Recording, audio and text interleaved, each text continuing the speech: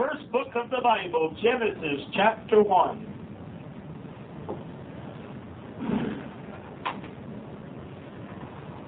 I'm sorry, not Genesis chapter 1, Genesis chapter 2, I think it is. Genesis 2.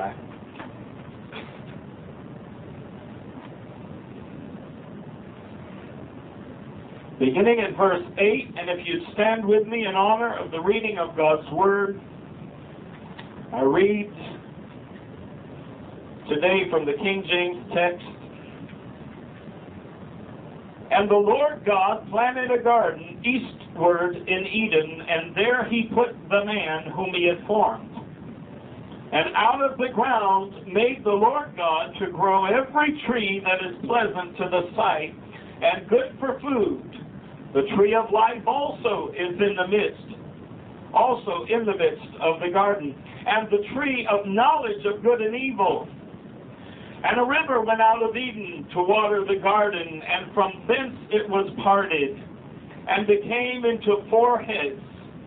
The name of the first is Pithon, that is it which compasseth the whole land of Havilah, where there is gold, and the gold of that land is good. There is bdellium and the onyx stone. And the name of the second river is Gihon. The same is it that compasseth the whole land of Ethiopia. Now I just want to jump down to verses 16 and 17 and read, And the Lord God commanded the man, saying, Of every tree of the garden thou mayest freely eat, but of the tree of the knowledge of good and evil thou shalt not eat of it, for in the day that thou eatest thereof thou shalt surely die. Would you bow your heads with me? Master, we thank you, God, for this day. We thank you, Lord, for your presence in this place. We ask, God, as the word of God is about to come forth, we so desire your presence and your anointing, God, that every heart might be touched, that everyone, Lord, might receive what you would have them to receive at this hour. Nourishment for their souls, encouragement, God, in their Christian walk. Master, anoint your messenger today. Anoint the ears that hear, those that are here, those that will hear by tape at a later date. Master, allow everyone to receive today this wonderful truth that you desire to impart unto them. For we ask it in Jesus' precious name. Amen. God bless you and amen. You may be seated today. I want to talk to us for a little while today. It won't be very long, on the topic of from milk to meat. From milk to meat. It was interesting that God created man and he placed him in a garden which he had created. And this garden occupied a very specific portion of ground. It occupied a very specific parcel of land. The Garden of Eden did not cover the entire face of the earth. No, it only covered so many acres or so many square miles or however God measured it out. And it's interesting to me that there are so many in the mainstream church society that want us to believe that God created man and woman, Adam and Eve, originally from the beginning, right off the starting line, as flesh and blood human beings with the sole purpose of procreation. That would have been a very bad plan, Joaquin.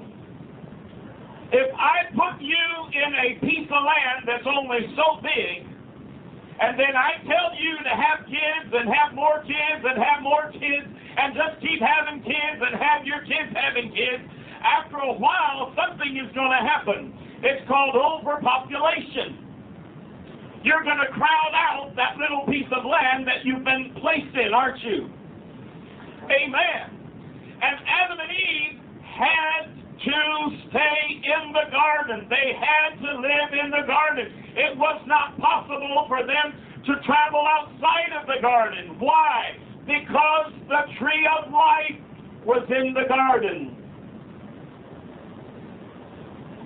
And they had access to the tree of life. God created Adam and Eve to live forever. They were designed to live forever. From the first moment Adam took his first breath, he was never to taste of death. He was never to know what death even was. The only prohibition that God put on Adam was out of all the trees in the Garden of Eden. Do you know what Eden means? Do you know what the word Eden means in Hebrew? It literally means pleasures. The garden of pleasures. That's why the Bible said that all the fruit trees and all the plants that grew in the garden were pleasant. Everything about it was pleasant. It was good to taste. It was good to touch. It was good to the feel. Everything about the garden was pleasant. There were no thorns there for Adam to prick his fingers on. There may have been roses, but there were no thorns, because everything in the Garden of Eden was pleasurable. It was pleasant. And it's the same for the believer today. We look forward to a day when, having believed on the Lord Jesus Christ and obeyed His gospel, we look forward to the day when God's going to redeem His church, take us to heaven, celebrate a wedding, come back and defeat the Antichrist and the false prophet, put them into a fiery burning hell, and then we are going to stand and watch as the God of all creation renovates and redoes this planet from one end to the other, burning it up by fire, and then replanting it, and the entire planet will become a Garden of Eden. The entire planet will become a place of pleasures. The entire planet will become a place where no thorn will ever grow to prick your finger, and no snake will ever bite you on your heel. Hallelujah, glory to God. No lion will ever seek to devour you, because it will be a land of peace, where the lion and the lamb shall lay down side by side. And the Bible says that a child shall play upon the nest of an asp. Because, Joaquin, God wants to, the whole purpose for the Lord Jesus Christ coming was to help us get back to where we started. Not to take us somewhere that as a race we had never been, but to bring us back to where we started. He came. I love an old song we used to sing in the Church of God. This song, oh my God, it was a powerful song. I'll never forget it when I first heard it. The first time I heard this song, it said, looking back through the ages to an old rugged cross, ancient eyes beheld God's own Son, embracing God's promise to restore Adam's loss. How they longed for Jesus to come. The promise was not that God was going to do something for us as humanity as a whole. He was not going to do something new, but rather He was going to restore us. He was going to give us back what we lost from the Garden of Eden when Adam and Eve were expelled from that garden. We are one day, once again, going to live in an Eden. We are one day, once again, going to have access to the tree of life. Hallelujah. Glory to God. It's going to be Eden all over again. It's going to be Eden all over again. We're going to go right back. God created Adam a living soul. A living soul. A living soul. Soul does not even begin to imply a body. Soul does not even begin to suggest mortality. You know, they say when somebody begins to get older and they begin to think about death and dying, they say, well, they're contemplating their mortality. But honey, as a soul, there is no mortality. Because the soul will live on. Like the old song says, I'll live on. Yes, I'll live on.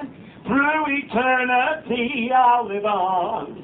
The soul is eternal. Therefore, my friend, when you say God made Adam a living soul, it is impossible to suggest that he became a flesh you and I are today.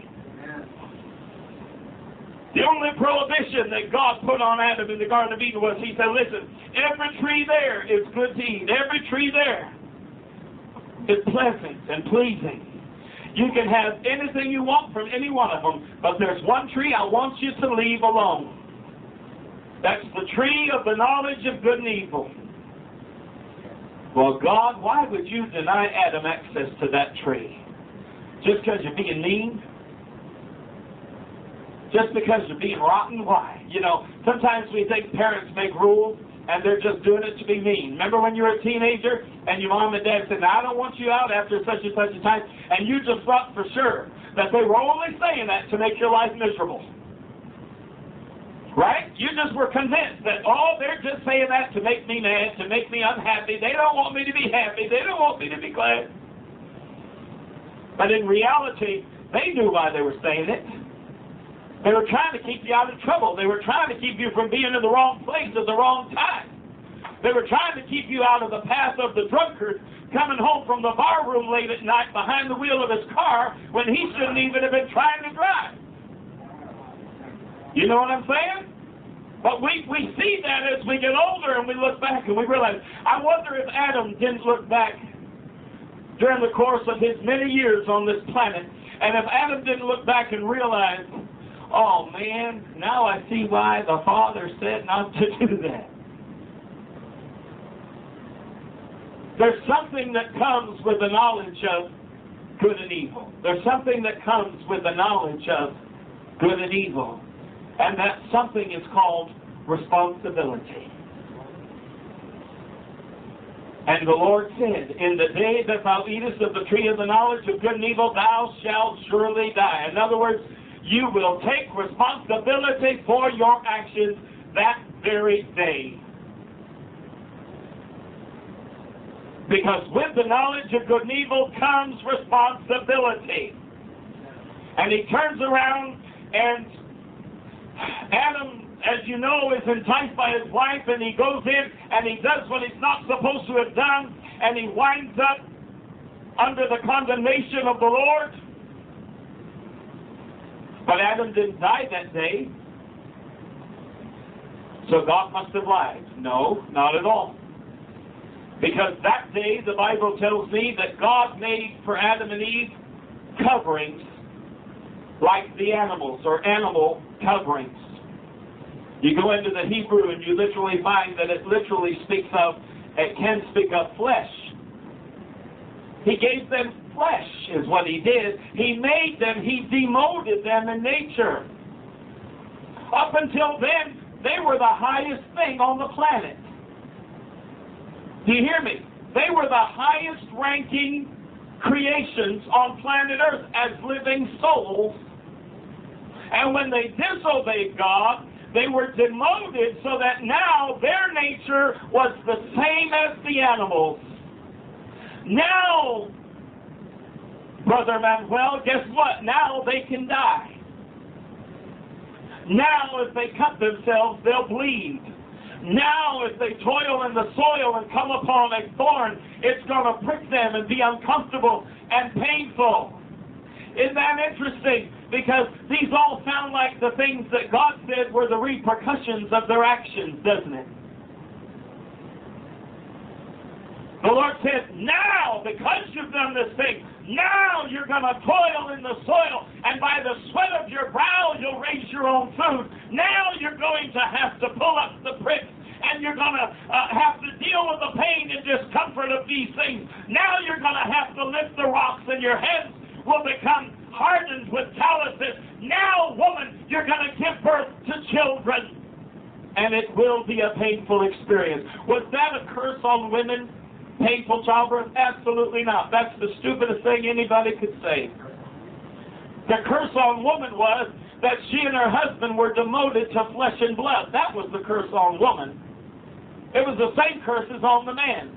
God didn't curse her greater than he cursed the man.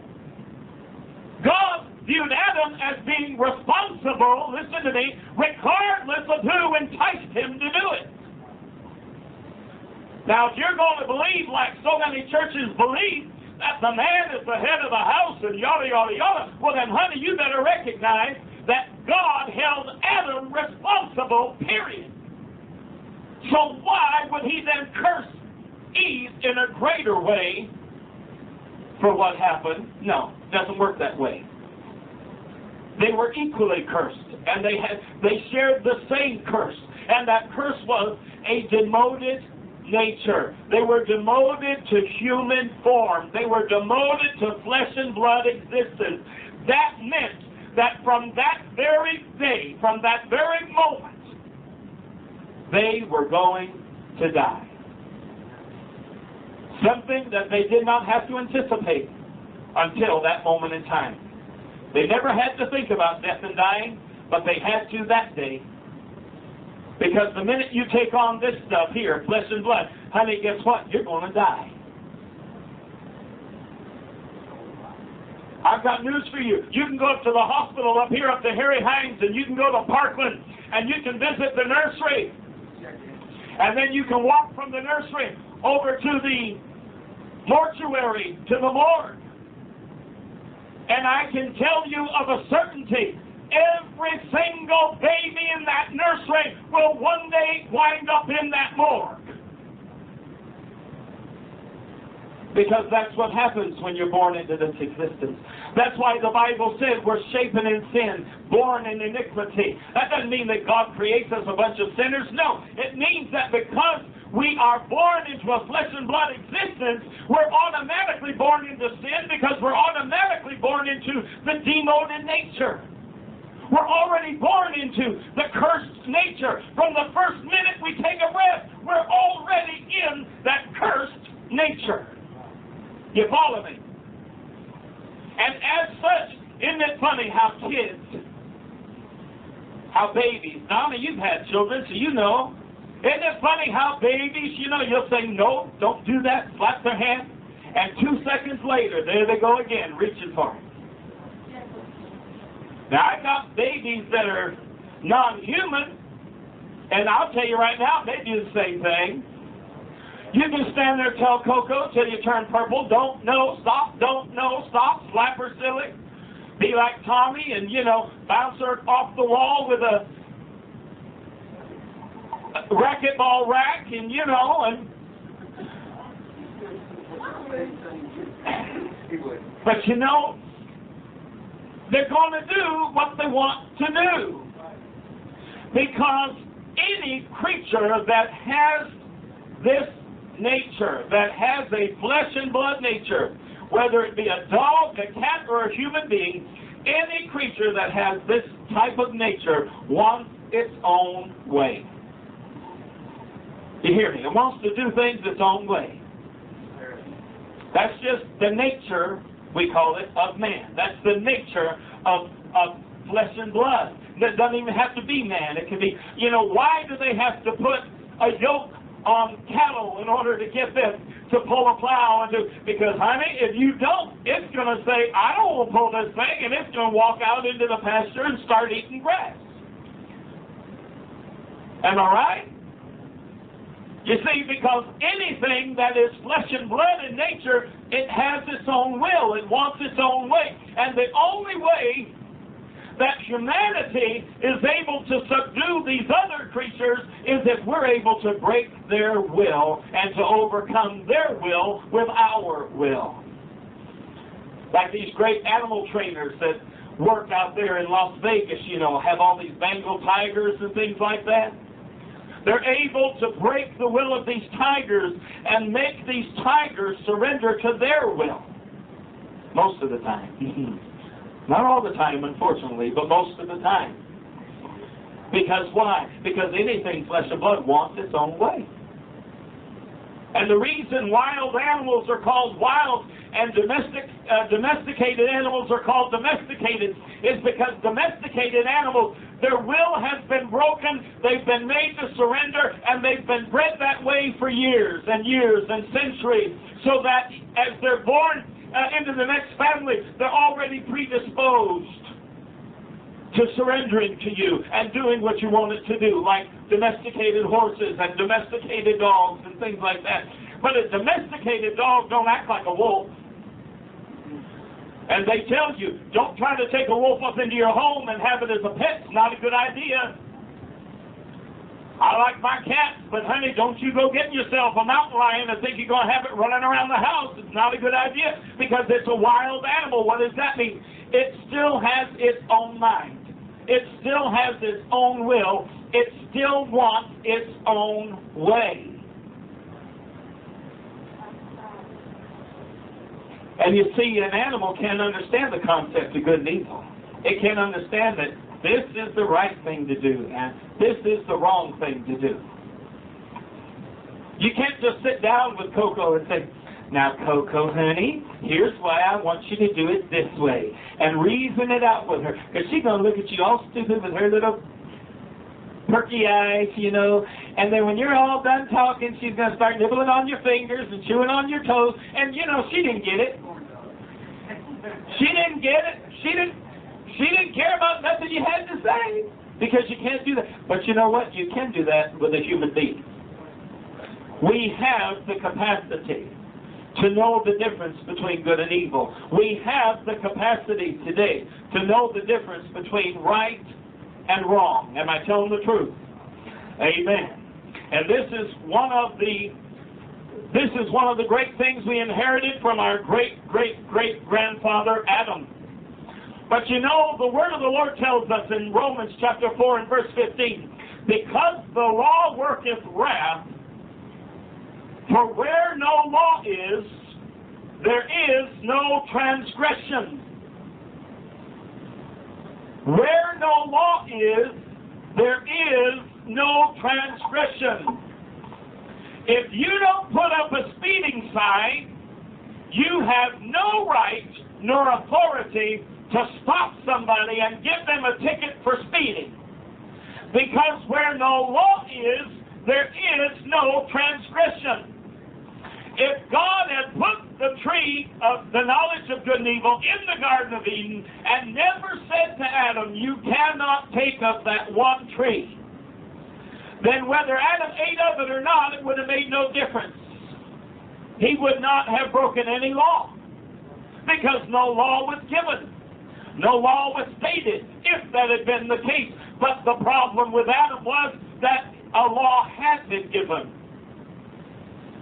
So you see, the problem was not at all with what would happen. The devil is such a liar. You know, when he appeared to Eve and began to talk to her, the devil is such a deceiver. Oh, God just knows that you're going to be as gods. He knows that you'll be as gods. What a lying sack of mud that devil was to say that to Eve that day. He knew that their nature would be demoted and not promoted. The devil will make you think that you're going to have it better when in reality you're going to have it worse. The devil's going to make you think you're going to be happier when in reality you're going to be more miserable. Do you hear me now? The devil's going to make you think that you're going to have company and companionship when in reality you will never be lonelier in your life. Because the devil is a liar. He'll bald-faced tell you one thing, knowing good and well that you're going to get the exact opposite of what he's telling you. You hear me now? And that's what he did in the Garden of Eden with Eve that day. He said, oh, God just knows that y'all will be as gods. But Satan knew. The Bible tells us, I believe in Ezekiel, that nothing could be hid from him. Satan knew everything. He was privy to everything that was going on in God's creation. And he knew what would happen to Adam and Eve if they partook of that fruit. He knew what would happen. But he turns around and says, oh, God just knew y'all would become as gods. That's why he didn't want you to eat that.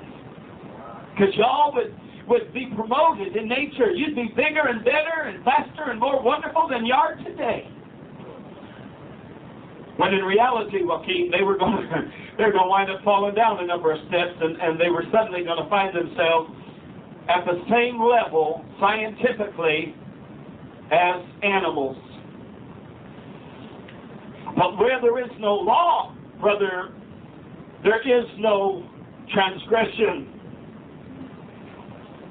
The Bible said in Ecclesiastes 12:14, "For God shall bring every work into judgment with every secret thing, whether it be good or whether it be evil."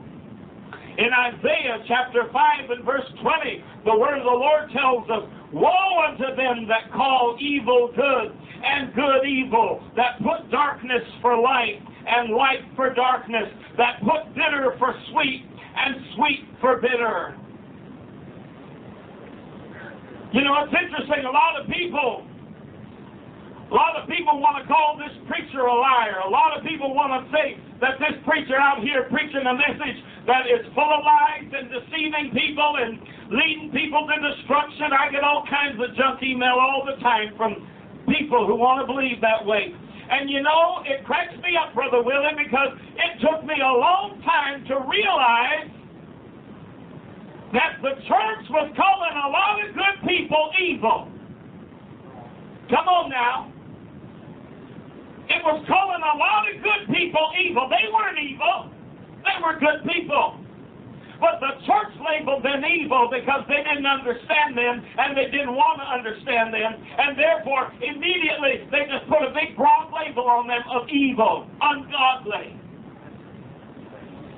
I remember a time when, even in my lifetime, in my near 30 years, I remember when you couldn't see a black man walking down the street, but that somebody would come out with a comment about what no good he probably was up to. Because of the color of his skin, he was presumed evil. Are you hearing me today? Am I telling the truth today? It's easy to presume people evil, but I've got news for you today. Evil is not what you are. Evil is what you do. Do you hear me now? I got news for you. My Bible tells me that there's a war going on between my spirit and my flesh. My flesh wants to do one thing. My spirit wants to do another. And Paul said, no matter what I do, evil is always present in me. I've got news for you. Evil is not who you are. It is what you do. You will have evil in you until Jesus comes. You'll have evil in you until the rapture. You'll have evil in you until the Holy Ghost from heaven purges it from your soul at the time of the redemption of the church.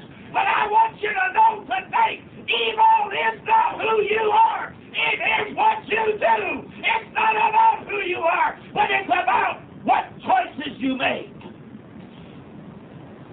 I get tired of the church labeling people evil because they're gay or lesbian. Evil is not who you are. Evil is what you do. It's not evil to be gay or lesbian. It's not evil to be black.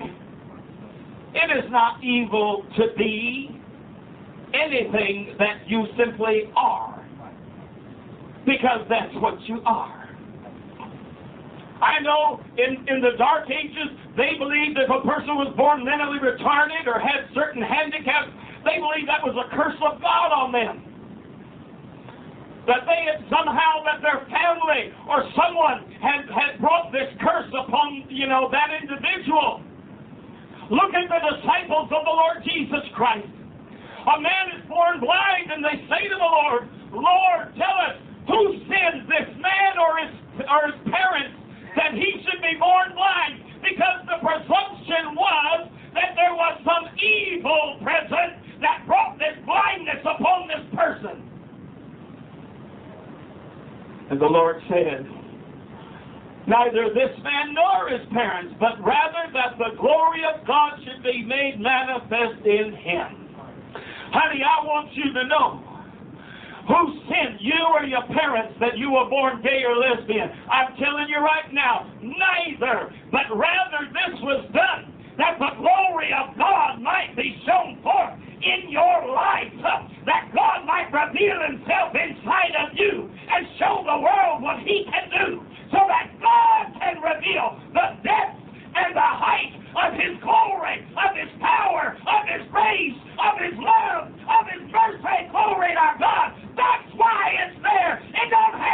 to do with evil. Evil is not who you are. It is what you do.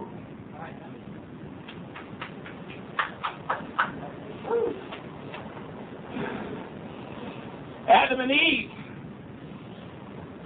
their sin was not eating the fruit. Their sin was disobeying God.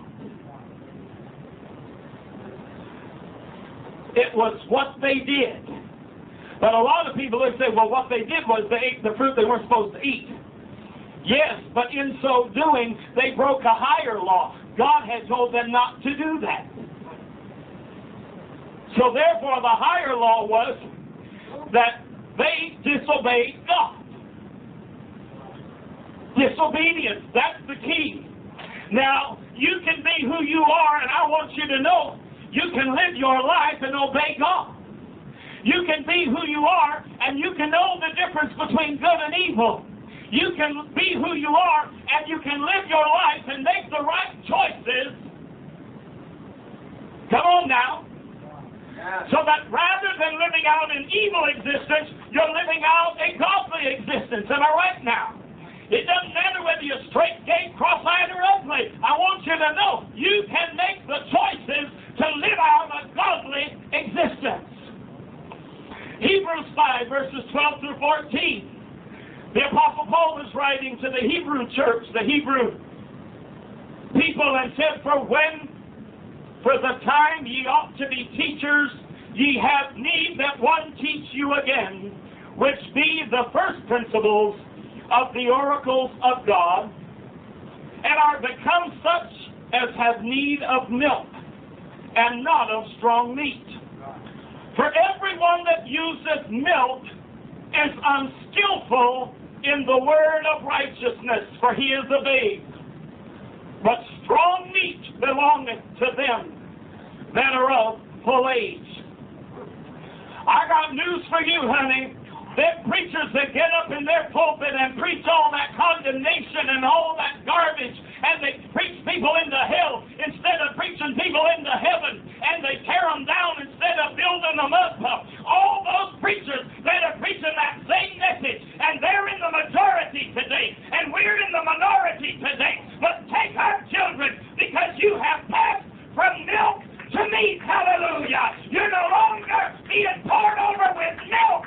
You're no longer being torn up by people who are unskillful in the Word of God, who don't understand the Word of righteousness, who don't understand the foundation principles of this gospel. No, we have stepped up one step higher. Hallelujah. And now we understand the truth of God's grace. We understand the truth of God's love. We understand the truth of God's mercy. And hallelujah, we're sitting down this morning to steak to some eggs, and we're not going to have any more cream of wheat. Hallelujah. Because strong meat belongeth to them that are of full age.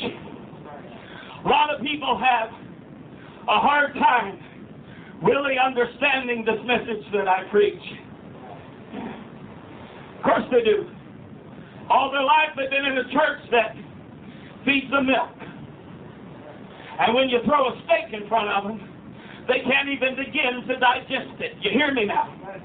When suddenly there's a big hunk of meat in front of them, they just don't know what to do with it. They're like a little baby with gums and no teeth, and say, I can't deal with that. I can't chew that. I cannot possibly digest that. But I want you to know today that this revival that God has begun, and it's going to be a big one when it's all said and done. This revival that God has begun of a new and better understanding of the grace of God. That's what this revival, this isn't a gay lesbian revival. This is a revival of a greater understanding of the grace of God. Some years ago, we went through a period of time where we had what was called the Jesus revival, where there was a revival of an understanding of the importance of Jesus' name. And even in a lot of Trinitarian churches, they begin to understand once again the importance of Jesus' name and just how important the name of the Lord is, and what a significant role it plays in the church. And many churches, even many Trinitarian churches, begin to baptize in the name of Jesus Christ, because there was a revival of Jesus' name. It wasn't a revival that was part of any one denomination or any one group or any one race or any one people, but rather it was a revival that transcended every barrier and reached into all different kinds of churches. And I want you to know today that there is a revival that God has begun of a fresh understanding of the grace of God, because the doctrine of grace has been so polluted and so diluted and so ruined that when it is presented to someone in its current polluted form, it ruins the person that it touches. And instead of saving their soul and setting their spirit on fire and putting joy in their heart, instead of that, it places them under the heavy weight and bondage of religion and religiosity and Pharisaicalism.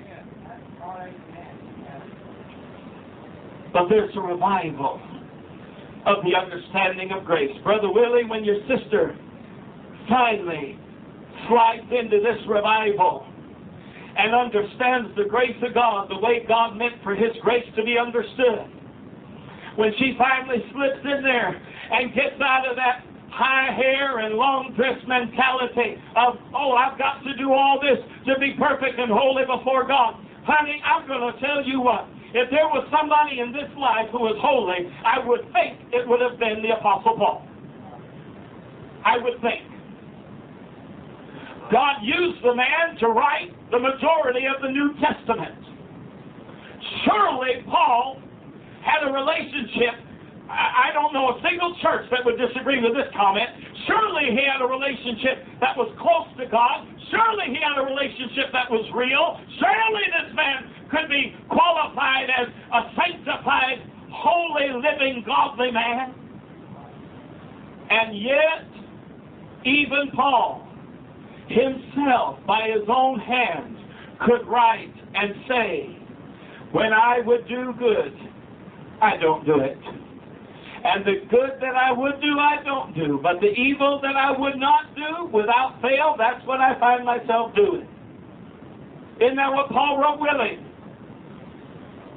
So you see, if Paul can acknowledge the conflict, then, sweetheart, take down your hair, take up your dresses, and realize today that as long as you are in flesh and blood form, you will never stand perfect before God. You will never stand holy before God. But what you need to stand before God as is a believer. You need to hold on to your faith as tenaciously as you hold on to anything in your life. And don't let it go. And don't let any devil, don't let any pope, don't let any priest, don't let any pastor, don't let any prophet, don't let anybody tear your faith out of your hands. Glory to God. He that endureth to the end shall be saved.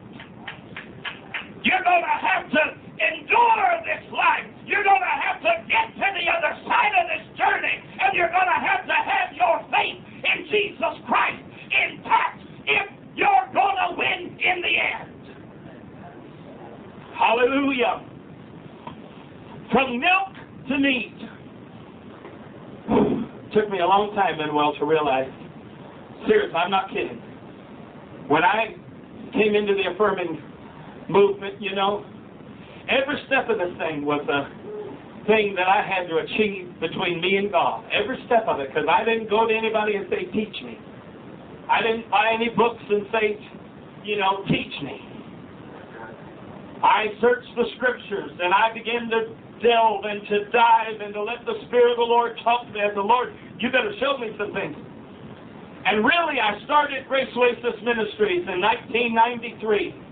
But I can tell you, the first 4 years of that, I still was very uncertain about a lot of things. I still hadn't come to terms with a lot of things. It took me a long time to wrestle through a lot of issues. But when I finally broke through that barrier. And I finally came through on the other side of all that demonic opposition, all the crap that I've been taught, all the junk that I've been preached at all my life. When I finally came through all of that and came through on the other side, I realized, Brother Willie, I wasn't in the Waffle House anymore. Now I'm in the steakhouse. Hallelujah! All of a sudden, the meals looked a whole lot nicer. They looked a whole lot more satisfying. Now when I preach, I love what I preach, because now when I preach, there's such a glorious satisfaction in it. It leaves such a wonderful taste in my mouth, because, oh, the words that are coming forth are from the throne of God, and the meat of this thing is glorious and wonderful and satisfying. Hallelujah! And I've never had more people come to me and say, Brother Morrow, I've never heard anybody preach like you do. It's the most, I love your preaching, blah, blah, blah. And I'm not bragging on me. Do not misunderstand me. Because I'm not saying that about myself. I'm saying that's what people have told me, you know. But you know why? Because God's led me from the land of milk and honey to the land of meat and potatoes. Hallelujah! I'm so glad I'm not down there anymore at the pancake house, but now, glory to God, I'm up there at steak and ale. Woo! Amen. And I'll tell you what, children, I'm going to tell you. I mean, when you come to church and when we have Bible study, we study, you can just feel the depth. You can feel the substance, you know, in what we're talking about. Yeah. This isn't trying to rewrite the scriptures. This isn't trying to make it say what we want it to say. No, if that's all it was, you wouldn't feel that big old 6-inch thick steak up in your mouth when we go to church and hear the word of the Lord. Come on now. Brother Willie, if all we were trying to do was rewrite the Bible, make it say what we wanted it to say, we'd be less than milk. We'd be powdered milk mixed with water. But you know what? I got news for you. I know the difference between milk and meat. Come on now. I know the difference between the taste of 2% milk and a nice, juicy USDA steak. And I want you to know this message that we're preaching today, it ain't milk, honey. It's good old-fashioned 100% meat. Glory to God. It's good for your soul. It'll help you make heaven. It'll help you make the right choices. It'll help you to know the difference between good and evil. It'll help you to know that you as a person are not evil, but you can do evil if you so choose. And you as a person are not good. That's one reason I hate when I hear all these politicians talk about around the world. They say, well, we got a few evil people that trying to do, wrong. Wrong. These aren't evil people. You want to hear a prophetic statement? You want to hear a prophetic statement? Listen to me now. Quit talking to each other and listen to me. I'm as serious as a heart attack. I've got a prophetic statement for you right this minute. God has said to my spirit, I am offended at this nation because it has convinced itself that it controls its own destiny. The people and the government have come to believe that their choices frame the destination of this nation. He said, but it is I who framed the destination of this nation. It is I that framed the destination of this people.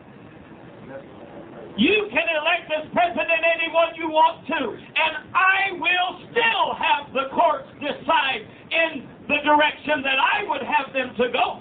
Have you not realized that we've had a Republican president and the courts are practically giving gay marriage all over the place? Doesn't that tell you that God is saying it doesn't matter who you elect?